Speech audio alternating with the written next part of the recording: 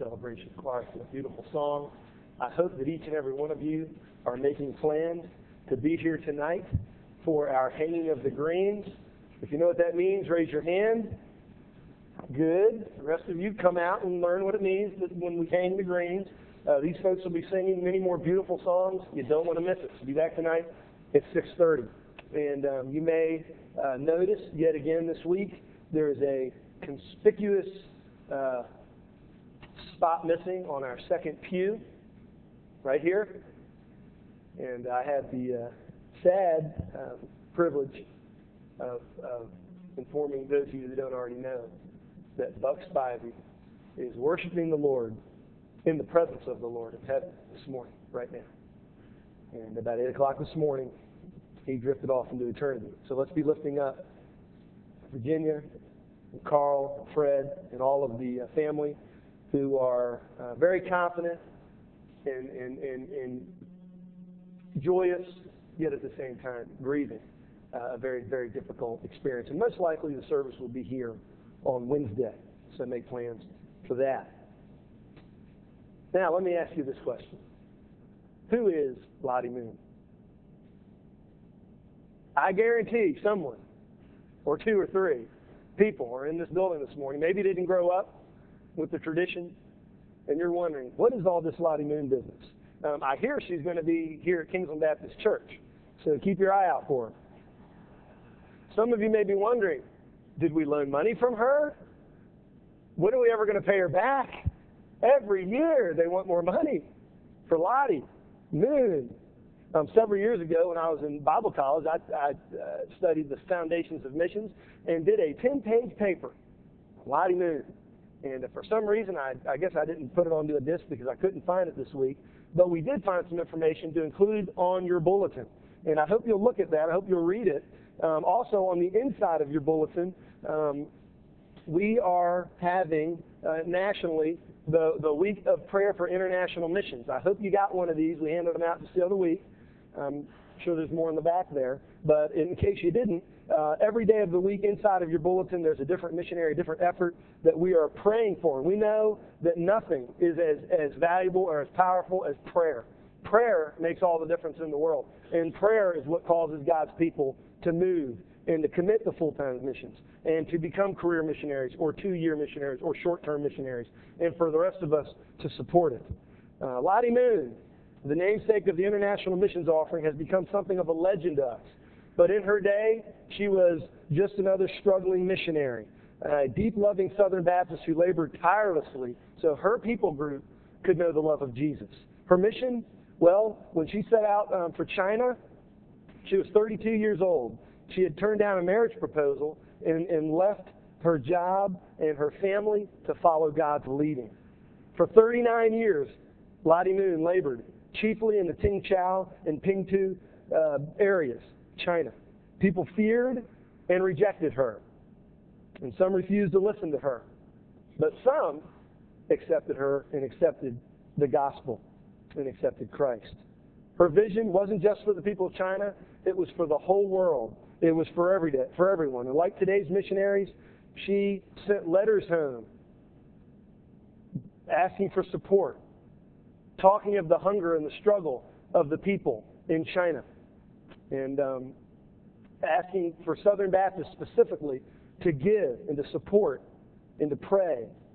In 1912, during a time of war and famine, Lottie Moon slowly starved with the people in China and who didn't have enough food. Her fellow Christians saw the ultimate sign of love, giving her life for others. And on Christmas Eve, Lottie Moon died on a ship bound for the United States. And that is some of the connection of why we do this at Christmas and how it all ties together. Her legacy lives on, and today, when gifts aren't growing as quickly as the numbers of workers God is calling to the field, her call for sacrificial giving rings with more urgency than ever. And at this time, I'd like to just run you through a short PowerPoint presentation of what happened with our dollars last year. We gave last year. We give every week. At Kingsland Baptist Church, a portion of our offering every week goes to the cooperative program. And then a couple times a year we do at Christmas the Lottie Moon Christmas offering, and then at Easter the Annie Armstrong offering at special times of focus. And last year, 163 new people groups were engaged. Now, some of these statistics I'm going to give you will be a little bit of review, and that's on purpose. We want you to get it in your minds what's going on, how important it is. In 2004, over 607,000 people were baptized through the ministry of our international missionaries. And that has gone up and up every year. It'll be great to see what happened in 2005. And it's great to know that great things are going to happen in 2006 because of what we're doing. Last year, over 21,000 new churches were started across the planet. Now listen, there is nothing like Southern Baptist missions. There's nothing that can hold a candle to it. There's nothing in the history of the world. There's never been anything on this scale that we play a small part in through our giving. 29,280 Southern Baptist volunteers served internationally last year. Now, that's not counting little mission trips around America or more locally. That is international mission trips. 692 missionaries were appointed last year. I think that statistic has been mentioned already. 286 of them were career missionaries, long-term missionaries. That's their life. They'll stay with it till they die or till they retire. 396 of those were short-term missionaries, kind of like David and Beth from our church did a few years ago to Africa. Right now, there's around 5,300 just international missionaries, not including the 5,000 North American missionaries serving. And as you can see on this next PowerPoint slide, $282 million were spent last year supporting them. Over half of that comes, 51% of that last year came from the Lottie Moon Christmas offering, which drives home the importance of what we're doing right now. Half of our international missionary support comes right now. Last year, the cooperative program, which we support week after week after week, received over $95 million to support the international missionaries. And the Lottie Moon money covered the rest. Last year, $133,286,221.58 came in for the Lottie Moon Christmas offering. And this year, our goal is $150 million. Our church's goal, our national goal is $150 million, and our church's goal is $25,000. And as far as I'm concerned, that is just pennies. We should do way more than that. And if we give sacrificially, we will do way more than that. If you would turn in your Bibles to Philippians chapter 4. Let's talk this morning about investing in the kingdom. I believe that Buck Spivey was a man who spent his life, 89 years, investing into God's kingdom. And this morning, he's receiving his eternal reward. He's receiving for all those sacrifices, all those times where they did without, all those dozens and dozens of Lottie Moon Christmas offerings where their family sacrificed, all that time he spent here at this church, helping build the buildings and everything else. He invested in the kingdom. And you see, when we invest in God's kingdom, we always win. When we invest in God's kingdom, we always succeed. There's no such thing as a failure when you're investing in God's kingdom. I wonder if you've ever made a bad investment. I have. You know, you thought that car was so sharp. Turned out to be a lemon. You thought that was the perfect home in the perfect location until the termites showed up. I don't know about you, but we were bombarded with ants it's been a month or two ago. Just ants everywhere in our new home. Very discouraging. And then ladybug season arrived. Now, ladybugs are cute, and they're neat, and they flutter, and they're kind of romantic. When you get 20 or 30 of those things, it's kind of creepy. And they were everywhere. Did anybody else have a ladybug infestation? I'll never forget the look on my dad's face when I was 18 years old, and I pulled up in the new car I just bought, which was a 1979 Chevy Chevette. I was proud of myself. The floorboard was completely rusted out in that thing. Didn't matter to me. I just wouldn't press down real hard. That was a $400 investment, I thought, that turned out to be a bad investment. You see, when you invest in the kingdom, it's never going to be a Chevy Chevette. It's never going to turn out that way. It's never going to be a lemon. Ultimately, there's only one safe investment in all of the universe, and it's not gold, it's not oil, it's definitely not real estate, it's not even United States savings bonds. It's the kingdom of God. And when we invest in God's kingdom, we always, always win. Look with me at Philippians chapter 4, starting in verse number 10. This is the Apostle Paul writing back to the people in Philippi, writing from a jail cell, most likely in Rome. And he says, in verse 10 of Philippians chapter 4, I rejoice in the Lord greatly that now at last your care for me has flourished again, though you surely did care, but you lacked opportunity. Not that I speak in regard to need, for I have learned in whatever state I am to be content. I know how to be abased, I know how to abound. Everything and all things I've learned both to be full and to be hungry, both to abound and to suffer need. Verse 13, I can do all things through Christ who gives me strength, or who strengthens me. Nevertheless, you have done well that you shared in my distress. Now you Philippians know also that in the beginning of the gospel, when I departed from Macedonia, no church shared with me concerning giving and receiving, but you only. For even in Thessalonica you sent aid once and again for my necessities. Not that I seek the gift, but I seek that the fruit that abounds to your account. Indeed, I have all and abound. I am full, having received from Epaphroditus the things which were sent from you, a sweet-smelling aroma, an acceptable sacrifice, well-pleasing to God. And my God shall supply all your need according to his riches in glory by Christ Jesus. Now to our God and Father be glory forever and ever. This passage talks about investing in the kingdom. It gives us the story of a group of needy people, a small church in Philippi who gave generously to support their missionary. The church at Philippi had sent Paul a generous love offering, and his cup of joy overflowed. He was like one of our modern-day missionaries who was so blessed to be supported by God's people week after week, month after month, year after year. Paul preached to the people in Philippi on his second missionary journey.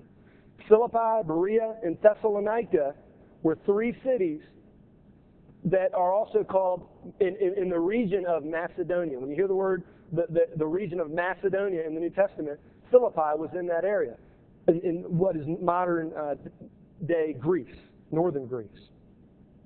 They had sent aid to Paul. In fact, in 2 Corinthians, Paul says, I was present with you, Corinthians, and in need, but I was a burden to no one.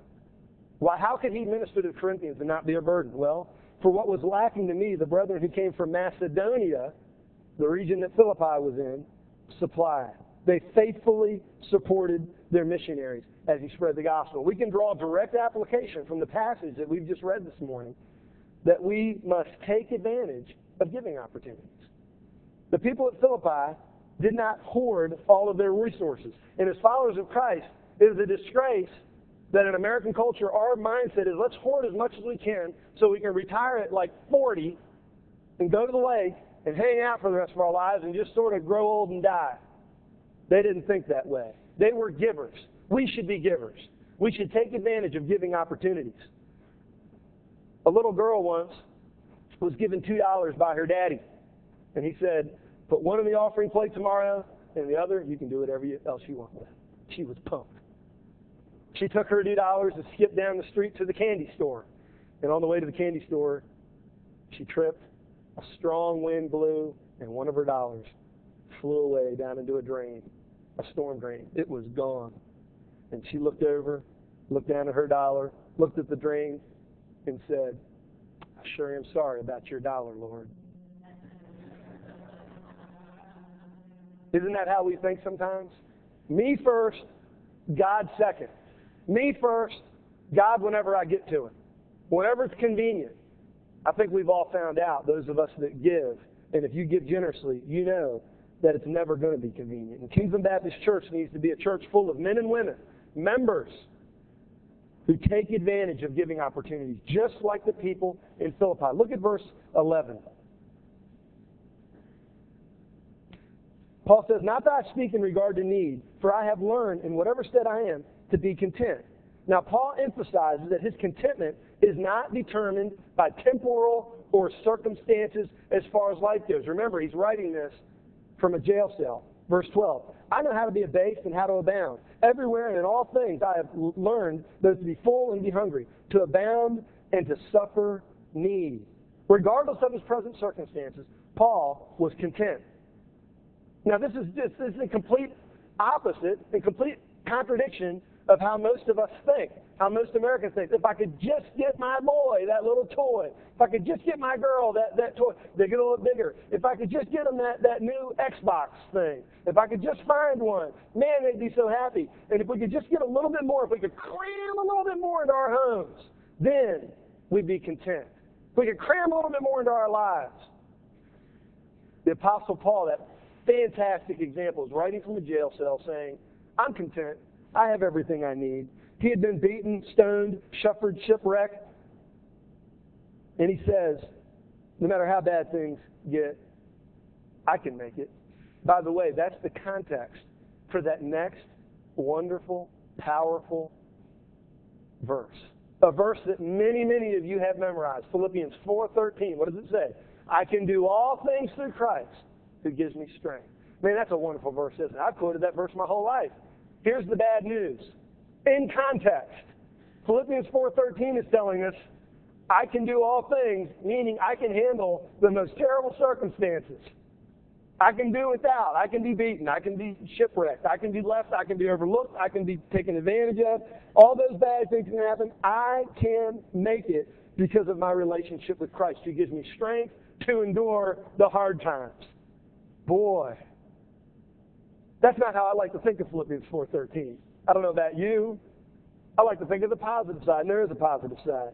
But we need to understand, God brought Paul through those terrible circumstances. These people gave out of their poverty to bless him, to prosper him. Why? Because their priorities were right.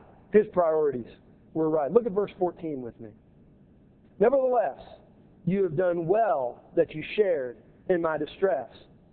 By supporting him financially and prayerfully, these men and women were partnering with the Apostle Paul and his ministry. They were taking part. They were part of the team. They supported his outreach to the people in Corinth and Thessalonica. They partnered with him to spread the gospel throughout the world."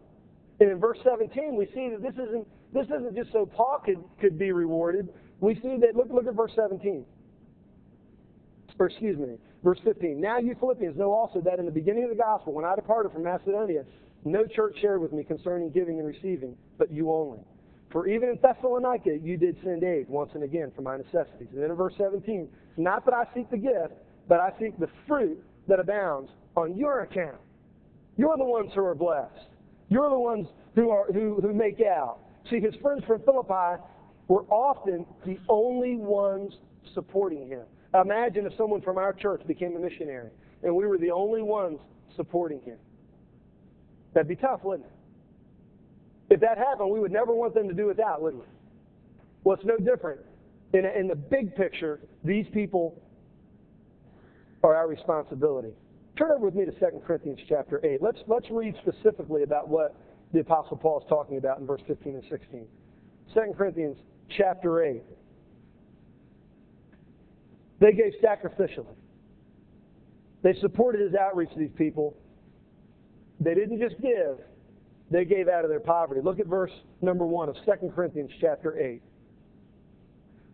"Moreover, brethren, we make known to you the grace of God bestowed on the churches of Macedonia."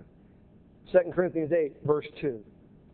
"That in a great trial of affliction, the abundance of their joy and their deep poverty abounded in riches of their liberality. For I bear witness that according to their ability, yes, and beyond their ability, they were freely willing, imploring us with much urgency that we would receive the gift. and the fellowship of the ministering to the saints. And this they did, not as we'd hoped, but first gave themselves to the Lord, and then to us by the will of God. And isn't there truth in that? When you give your heart to Christ, when you put His priorities first, when you seek first the kingdom of God, when you make that the priority of your life, it's no problem. It's all His anyway, isn't it? We realize 10% isn't God's. It's not 10%. All of it's God's. We tithe 10%. But every bit of it, 100% of it, belongs to the Lord Jesus Christ. And in verse 17, the NIV puts it this way. I'm looking forward for what may be credited to your account. Isn't that great? When we give, God credits that to our account. And the investment value of the Philippians' gift was not primarily what Paul received, but the spiritual dividends they received. God is a good bookkeeper. He will settle all accounts, and He pays big dividends. We must never forget that. So by way of application to those verses, we should expect God to richly bless our generous spirit. When we have a generous spirit, and it's not just financial, it's the way you interact with people, it's the way you treat your spouse, it's the way you treat your kids, it's how you behave in the workplace, it's how you live your life. When you've given your heart to Christ and you love Him and you want to serve Him, you're His ambassador. You should expect God to richly bless that generous spirit. And you're going to have a generous spirit. You're going to want to give. There's a direct relationship between our level of giving and God's level of provision in our lives. When we give, God gives us more, so we can give more. We don't give to get. That would be the wrong motive, wouldn't it? But when we give, we get, so that we can give more. It's circular. And the more we give, the more God gives us. It's been said so many times, you can't outgive God, can you? A story told of a philanthropist who was asked, how is it that you give away so much and yet have so much left? The philanthropist responded, I suppose it's like this. I shovel out and God shovels in. But God shovels way bigger. That's the Christian life. That's the life of abundance. That's the life of the person who's Holy Spirit filled, Holy Spirit led, that has a generous spirit with the way he uses his mouth, with what he listens to, with what he looks at, with what he does with his hands, with how you help your neighbor, how you help your fellow church member, your Sunday school class mate, and what we do with our money. And in verse 18, we see this word, sacrifice. Look at verse 18 again. Indeed, I have all and abound. I'm full, having received from Epaphroditus the things which were sent from you, a sweet smelling aroma, an acceptable, say it out loud with me, sacrifice. Let's do that again. An acceptable sacrifice, well-pleasing to God. Now, the Old Testament background is the sacrifice, not of atonement, but of thanksgiving and praise. This was a sacrifice of praise, and this is pleasing to God. Our giving is a barometer of our spiritual condition. How much do you love your Savior? Do you care about the lost in our city? Do you care about the lost in our state, in our world? Internationally speaking, all throughout the world, do you care? Do you care that people grow up, live to be old, 80, 90, maybe 100 years old, and never once heard the gospel? Not one time. Does that matter to you? It should. What are you willing to sacrifice? You see, the love of God constrains us. Our love for our Savior should compel us to do something. And while one can give without loving, that's possible, there's no way to love without giving. And we should be givers. We should be giving sacrificially. And the application to this whole thing is we should be giving regularly and we should be giving sacrificially. How are you sacrificing for the kingdom of God? Ask yourself that question this morning. How are you personally sacrificing? When was the last time someone made fun of you because you tried to share the gospel with them or you prayed before your meal? One of my Christian brothers told me recently, he said, I started praying for my food at work. And I was so afraid people were looking at me. And they weren't. He peeked. None of them were looking. They could care less. People don't care. They might even respect you for it. Or they might make fun of you. They might tease you. When's the last time you suffered some level of persecution for standing for your Christian principles? Sacrificing for Christ. sacrificing for the kingdom? What level of giving would be a sacrifice for you? Think about that. You know, for some of us, to put in $5, and I'm thinking more of this region of the room, to put $5 on the plate would be a sacrifice. Well, to get one red cent out of them is a sacrifice. I can tell you, it's very difficult sometimes. $100, is that a sacrifice? Would $1,000 be a sacrifice? To know that little boys and girls, men and women who have never heard are going to hear the gospel? What would be a sacrifice for you? What would be a sacrifice to me may not be a sacrifice to you. We should give regularly and sacrificially, and the result of that is that God notices your sacrifice for His kingdom, and He will respond by meeting your every need. Look at verse 19. My God shall supply all of your needs according to His riches in Christ Jesus. That's the context of that verse. Two very famous verses we've looked at this morning. They don't usually get presented that way, though, do they? God's going to take care of your needs. When that's a true fact for the believer. But you know what? There's a relationship to your generous spirit, your giving spirit, and God meeting your needs. So this question this morning is, are you investing in the kingdom? Do you understand that when you invest in the kingdom, you never lose? It's a 100% gain. The stock, that mutual fund is going up, up, up every year. It's never gone down. The Philippians met Paul's need out of their poverty. God met their needs out of His riches. He is always faithful. God supplies infinite, abundant, inexhaustible, limitless, and boundless. He owns the cattle on 1,000 hills. God can and will meet our needs as we meet the needs of servants around the world. God will bless you. And I left my little book down here on the front pew. I want to share with you in closing this morning the story of a missionary couple who sacrificed it all. This is a great book. Sharon Mann on the front pew here helped put this book together. She's credited in the little opening part of it. This is the story of some Southern Baptist missionaries who sacrificed everything. It's called Lives Given, Not Taken. 21st century Southern Baptist martyrs. Let me tell you real quick about Larry and Jean Elliott. No, it can't be true. Please, dear God, don't let it be true. Such was the anguished reaction from hundreds of friends, colleagues, and family members of Larry and Jean Elliott when the news began to spread on that terrible day of March 15, 2004. After only 23 days in Iraq, Larry and Jean had been shot by an anonymous gunman while driving on a highway near the city of Mosul. The Elliots and a Southern Baptist co-worker had died instantly in the attack. I believe that Southern Baptist co-worker, his spouse, spoke at the SBCV meeting just a few weeks ago about their experience. 2 others were critically wounded. One of them also would eventually die. How could this happen? How could the Elliott service to so many for so long be cut off with such sudden cruelty? How could life go on without Larry's room-shaking laugh, Jean's gentle smile, and the commitment, the love, the sheer joy they brought to each other, to each day in relationship? Family and church friends in North Carolina had concerns about the Iraq assignment, as would we, and had expressed to Larry and Jean months before the veteran missionary couple left for the region. Larry's unvarnished response was this: yes, we could get killed. He knew what he was getting into. But he repeatedly reminded everyone of the Apostle Paul's words about a believer's mortality: absent from the body, present with the Lord.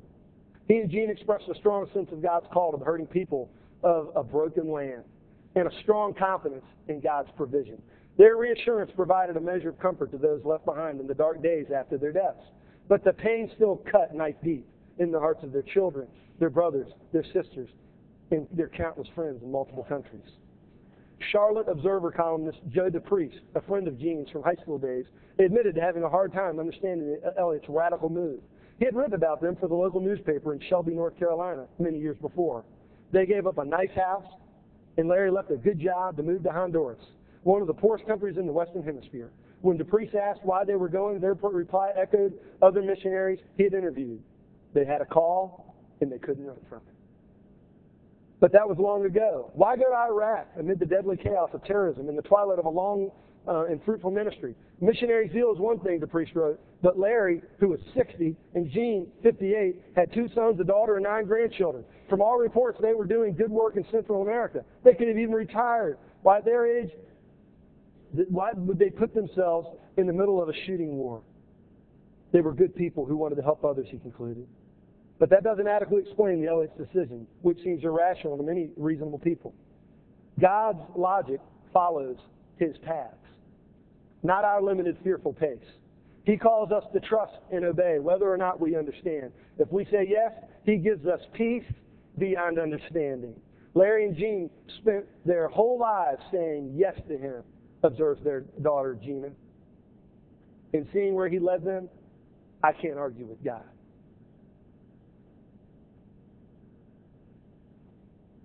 When you think of your level of sacrifice for the kingdom, when you think over the course of your life what you've invested into the kingdom, this morning I would just like to challenge you to rethink it, to review your life, to take a good hard look at what you're doing. According to the Great Commission, we're all called to go. We started our service with that this morning, and we're ending with it right now.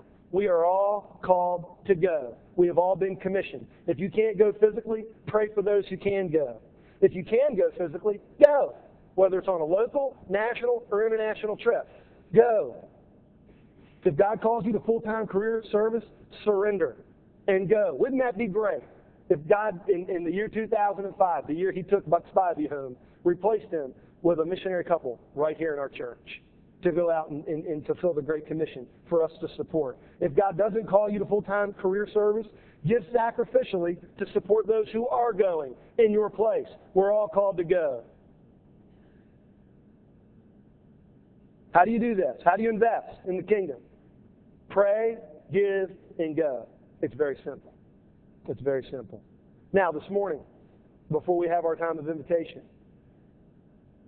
it needs to be said, God made the ultimate sacrifice by offering himself for our salvation, didn't he? You may need to receive the free gift of salvation paid by Christ's sacrifice on the cross. Maybe you've never done that. Maybe you're unsure of your eternal destiny. And all of this giving and all of this sacrificing, let me tell you something. You invite Christ into your life, not only do you have something to die for, you have something to live for. And if you don't have a personal relationship with Christ this morning and you're here and you're doubting it, it doesn't matter how old you are, it doesn't matter what your background is, how financially secure you are. One day you're going to meet Jesus, and you're going to have to give an account for your life. And all that's going to matter, not your good deeds, not even how much money you gave the Lottie Moon and all that. What's going to matter chiefly, most importantly at that point is, do you have a relationship with Christ? Have your sins been forgiven? Today, if you're not 100% sure whether or not you have a relationship with Christ, come forward. Let somebody pray with you. I'll pray with you. Show you from the Bible how you can have your sins forgiven, how you can have a relationship with Christ that will give you purpose, passion for living. And then watch out. Because that new Christian, that young believer actually believes the Bible and actually believes, man, this is important. There are people all over the world that need Jesus. See, many of us long-term church members, many of us long-term Christians need to repent for selfishly holding on to our lives and resources instead of living a life of surrender and sacrifice. That's what it's all about. And it's Christmas. We all know it's more blessed to give than to receive. But do we live that out? Sometimes we do, sometimes we don't. Today, will you just ask the Lord, God, what do you want from me? What do you want from me? And the answer is yes. You fill in the blank, Lord. Whatever you want from me. Wouldn't it be amazing? Wouldn't it just be absolutely astounding if a cute little gray-haired senior citizen or senior citizen couple announced to the church, God's called us to be missionaries. We're going to replace Larry and Jean. They're gone. We're going. Wouldn't that be awesome? And Larry and Jean's story basically was of a younger couple who had a good business, had a good life, everything was going great. They gave it all up. I wonder if there may be a young couple in this place this morning. God's calling you to give it up, to surrender, to go. Wouldn't that be wonderful? Wouldn't that be awesome? God is still calling people. What if there's a young person who God's knocking on your heart's door? And he has for so many. Wouldn't that be great? Is he allowed to do that? What is your heart's attitude? We're going to sing the invitation chorus, I surrender all today. Is that true? Are you willing to surrender everything? And as you surrender, really the marbles that is your life that are very small, you give it to Jesus, and he turns it into so much. It's really no surrender at all, is it? When we surrender, the dividends, when we invest in the kingdom, what comes back is so much better, so far greater. Are you willing?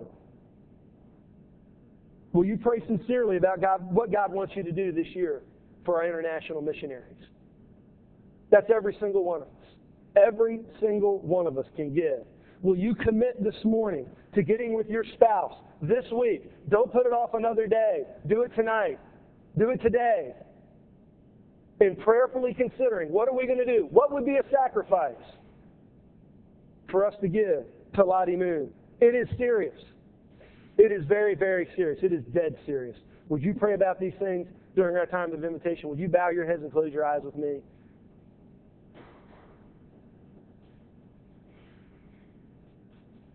In a spirit of prayer, I just ask that you would take a minute to do business with God. As the piano plays, I surrender all. What a wonderful song for this service. Are you taking the Great Commission seriously? I'd like to think that Kingsland Baptist Church is a Great Commission church. I know we are.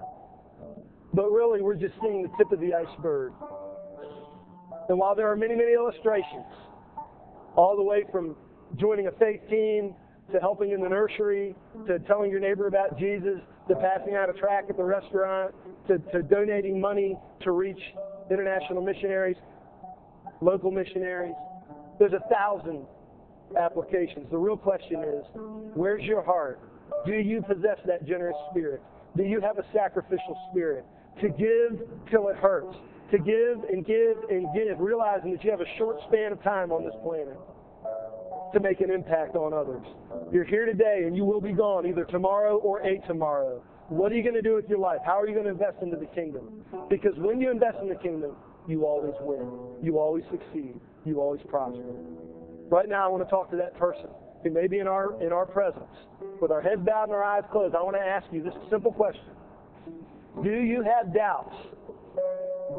Are you unsure of your spiritual destiny? And I'm not going to really do a whole lot more than just ask that question. I do want to pray for you. I will not call you out or anything like that. But you're here this morning and you'd like someone to pray for you because all this missionary talk is wonderful. But right now you've got problems.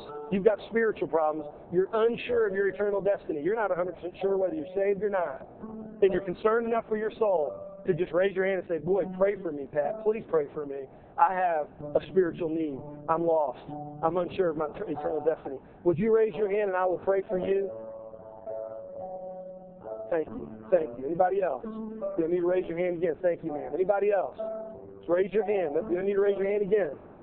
Oh, God, I want to pray for these three that have admitted they're unsure of their eternal destiny. God, I pray that you'd give them the courage not to go another day uncertain about that. Lord, I pray that you'd give them the courage to walk the aisle this morning and have a man or a woman simply lead them to Christ, that they can have their sins forgiven, that they can profess faith in you today.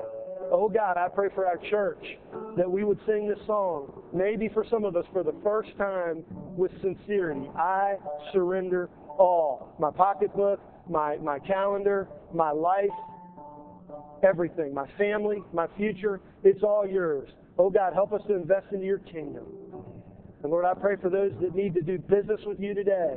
I pray that you would work in their hearts and that they would surrender today. Would you stand with me during this time of invitation?